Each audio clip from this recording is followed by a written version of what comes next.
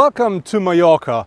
6 years after Kia presented the concept car called Kia GT on the IAA in Frankfurt, they now deliver the road legal version of their new car. It's called Kia Stinger. How this nearly 5-meter long GT drives and what else it delivers, let's find out now.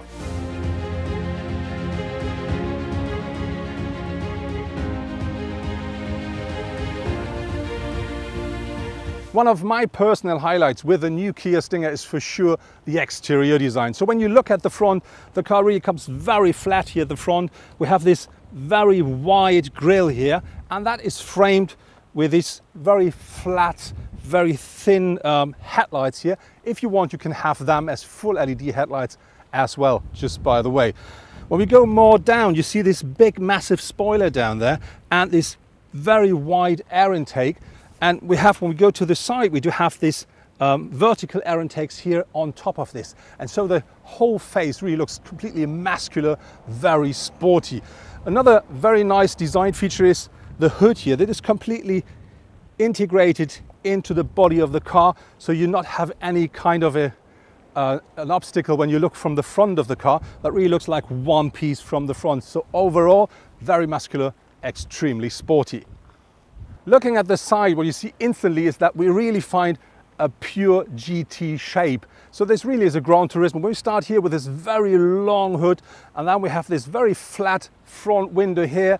We have a roofline that drops massively to the rear, and very important to make it a real Gran Turismo, we do have a very long overhang at the rear, a very short one at the front. That one here at the rear is more than 1 meter long.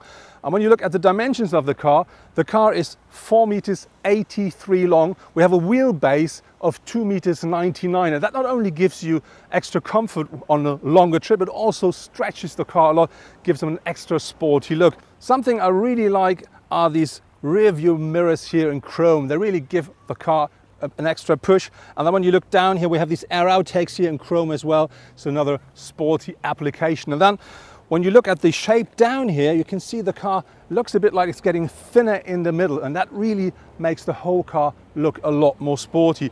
And when we then look at the wheels, you can have up to 19-inch wheels on that car. Our car comes with a 19-inch wheels as standard because this is the top version. So overall, I have to say, a really very sporty looking Gran Turismo.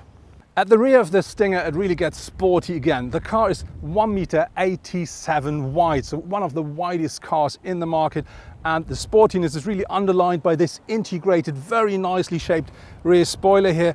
And what I really like are these 3D shaped taillights here. They come as standard with LED technology. And to give the car an extra sporty kick, we do find, of course, a diffuser here. And very important, we do have these 4 big exhausts.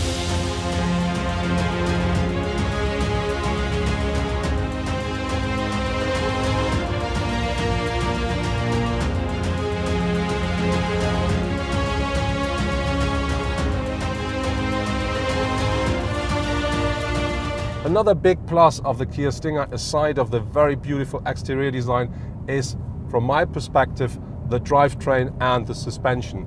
The car really sits absolutely solidly on the road, and very important is you have to know that you can have 2 different variants of the powertrain. So one is a rear wheel powered car, that is the standard for the small petrol engine, and then with the diesel engine you can choose between rear wheel powered or all-wheel drive. And with the 3.3 liter V6, you will always have all-wheel drive on board. And on top of this, you do have the option between different drive modes, which you can choose.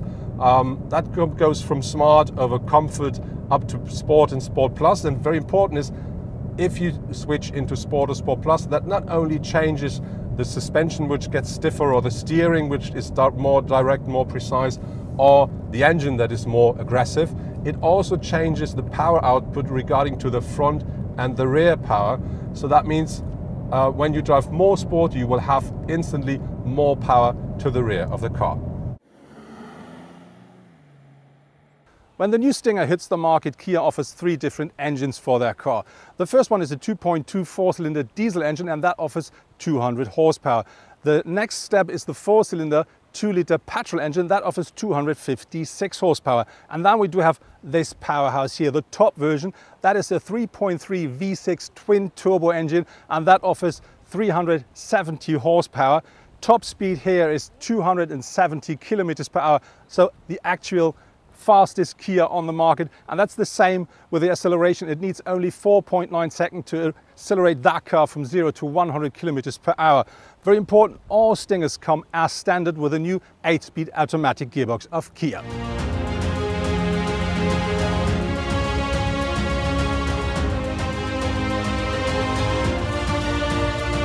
Overall, I have to say the setup of the Stinger is quite sporty, even though when you're using the comfort mode, but you don't miss any because you can drive the car quite sporty there. But it's still extremely comfortable, and I think one reason for that is of course the long wheelbase. And very important is I really like the steering a lot because that's precise and direct, and that really brings the car wherever you want to bring the car instantly.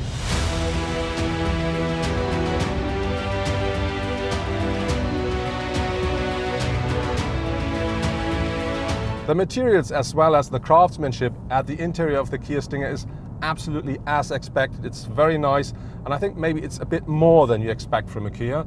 We find loads of leather in here. We can hardly find any plastic anymore, and I have to say the only thing I would love to have is something a bit more interesting here at the center console, but the whole interior look is very clean, and I think I have to say that fits the car absolutely perfectly. A big plus of the Kia Stinger is what comes with the car as a standard. For instance, we do have with every car 8-speed automatic on board. We do have leather seats, we have heated seats, electric seats which with a memory function. We do have a climate control, of course. We do have adaptive cruise control on board. A head-up display comes with the car as standard. So this really is a big package that Kia offers here, and all comes for free. One thing I don't like so much is the look of the sat-nav here. This is an 8-inch touchscreen that works perfectly, but regarding to the look and shape, I have to say, when you look at the exterior of the car, I would love to have something more clean, more modern. But on the other hand, there is a positive thing as well. When you buy the Kia Stinger, you will have, as with all the other Kias, 7 years warranty coming with the car. And very important, you will also have 7 years of free updates regarding to the maps of your sat-nav. The combination out of the head-up display, which comes as standard, and the standard cockpit cluster really works well. So the head-up display offers all the information you expect there. And very important, the contrast of the head-up display, I think is really good. So that means you can really easily read everything, and it doesn't matter if it's sunny or if you drive in the night. Regarding to the standard cockpit cluster, I have to say you will not find a full digital cockpit in the car like you may find in other premium cars, but I really have to say I like this black and black look of these round instruments because that looks a bit solid, but on the other hand still very sporty. You sit very deep in the car, and that really gives you a good feeling. You have a very supportive seat and still comfortable.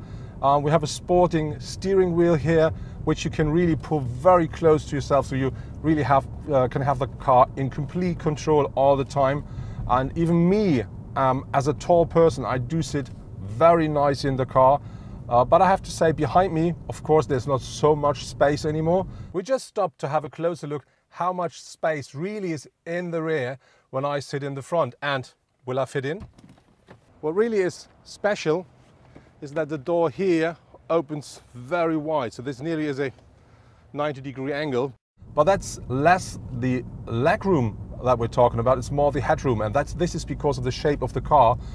This is a very coupe form, coupe shape. And so that means you have not so much headroom. And this is the same with the boot size.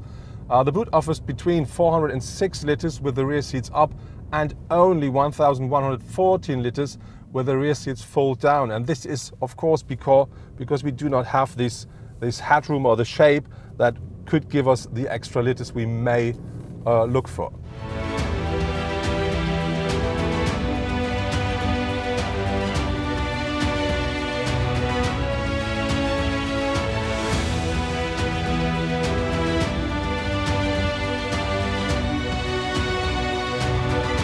As we like to say, the best always comes at the end, and that's the same with our day with the Kia Stinger here in Mallorca. Welcome to Cap Formentor. What a view.